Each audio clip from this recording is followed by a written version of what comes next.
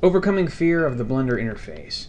When I first downloaded Blender, I heard about this great tool, and I heard it was freely available. It did everything, and I was so excited. And when I first loaded it up and installed it, I found a situation that looked like this. I had a little box in the center. I had some weird-looking icons, and I had a whole bunch of buttons down here at the bottom, like this.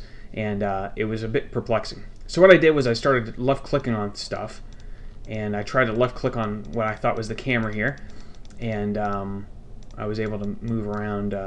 Actually, this wasn't even there, I don't think. Yeah, it looked like this. So I didn't even have any manipulators to see, and you know, I tried right clicking, expecting like a menu to pop up, and nothing did. Things would kind of highlight and stuff, and so I just clicked on a bunch. I found a bunch of buttons down here. I selected through these, and I couldn't tell what they were because, you know, a lot of them had like really weird names like dupliverts and what's a duplicert and stuff. And as you can see, Blender interface is really big on using like these kind of shortenings.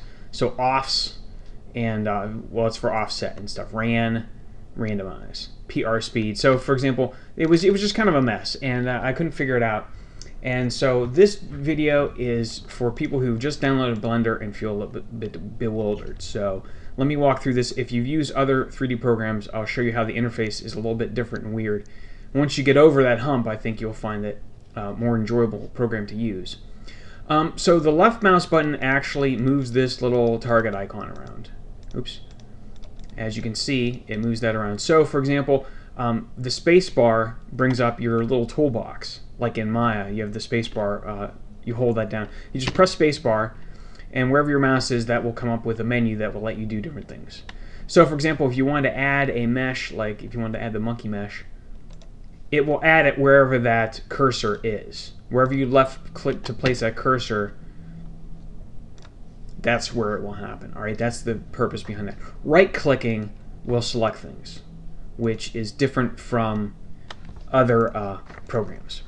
All right, and once you've selected something by right-clicking on it, if you left-click and kind of drag, then you'll be able to move your object around. But that's not very good. It's not as useful as in other 3D programs.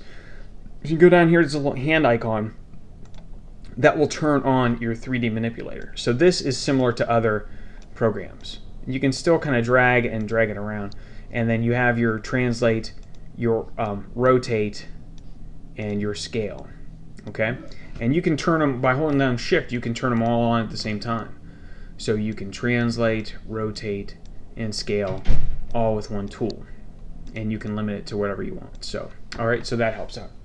Another thing was I tried to like pressing some number keys on the keyboard, and all my objects disappeared. And that's because, as you can see down here, these little chips, these are layers, and we're in layer 2 now, layer 3, and so all my objects were on layer 1, and I was trying to figure out, oh my god, all my objects are gone.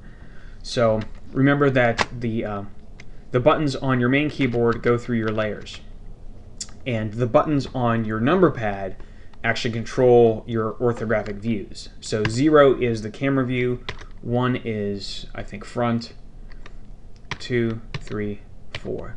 And as you can see here, things kind of looked a little bit weird in these views. Some of them I couldn't figure out what was going on. They didn't look like the orthographic views I was used to. And what you need to do is, if you like this view looks like an orthographic. Oops, this view looks like an orthographic view I'm used to. Oops, I'm holding the wrong button. And this one here is kind of like what I was getting. All right, so what you have to do is the 5 button on the number pad toggles between kind of a standard view and an orthographic view. Okay. All right. So I hope that helps out with that. The other thing was how once I had these objects, these primitive objects in here, I didn't know how to edit them. And as you can see down here in your header of your 3D view, you have a mode.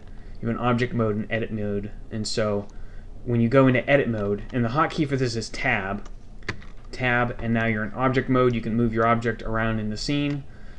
Tab, and now you can edit the vertices and faces and stuff of that object. Okay, and now you can see over here your selection sets. You've got vertices and edges, again right clicking, and faces, right click, okay? And once you've got these things selected, when you hit the space bar, you'll be able to go in your edit, and for example, if you wanted to do things with faces, you'd be able to go in here and select that, okay? Alright, so tab back into object mode, okay? And so that's some of the basics. Also, the buttons down here. The buttons I found to be very confusing, and what I found was the buttons look very small, and a lot of times when I would, maybe if I tab, no, it's not. A lot of times the buttons were kind of these kind of panels, and they were kind of laying over each other like this. And as you can see, you can actually drag these buttons around, these button panels, I mean. You can drag them, you can dock them onto each other and tear them away from each other. And also, if you hold down Control and Alt, you can zoom in and out of the buttons. These buttons are actually OpenGL objects, so you can actually zoom in here and get, so if the buttons look kind of small or if it's hard to read them, you can do this. And with the middle mouse button, you can pan around in here. Alright, that's navigating in the button view. Navigating in the 3D view is kind of similar. Hold down the middle mouse button and you can orbit your camera around. Scroll the middle mouse scroll wheel and you can zoom in and out, and holding shift and middle mouse dragging will pan your view.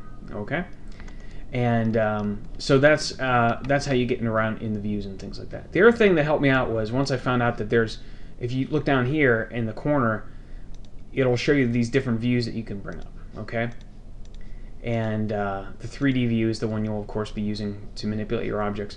And once I found that there is this thing called the outliner view, then this resembled something like the tree view that is in a Scene Explorer type of thing that is available in most 3D programs. And as you can see, you can do the standard things. You can hide and show objects, and you can make them deselectable so you cannot deselect them by accident and manipulate them by accident. Okay.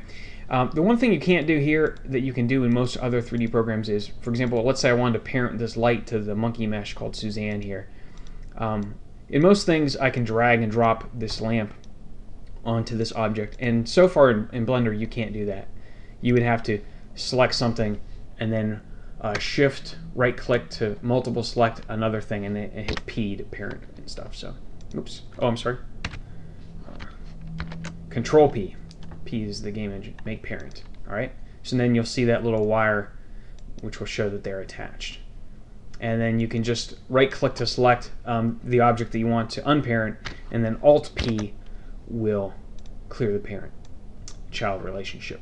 Okay, so that's some of the basics. The other thing is, let me go to File, New. Alright, and space, I'll add the mesh to show you. Again, if you saw this opening scene and you keep getting tired of having to delete this stupid cube, what you can do is, oh, also X is to delete, not the delete key. And once you've got your interface set up the way you want, you can go to File, Save Factory Defaults, and that will save your interface the way that it is now. So you won't have to keep deleting that stupid cube. One last thing is also you can have multiple setups for your interface. So you can set up your interface windows the way you want. As you can see, you can drag these windows around, and you can kind of split them by right-clicking and saying split. So you can have as many of these windows as you want. You can right-click and say join, drag and join. Okay, so you can have up here, when you click on these, you can have a bunch of different setups. Get your windows the way you like it, and then you can just kind of switch between them like this. Alright, so that's kind of like a basic look at Blender if you're having trouble with the interface, if it doesn't make sense to you. And I hope that helps out, makes Blender more enjoyable to use.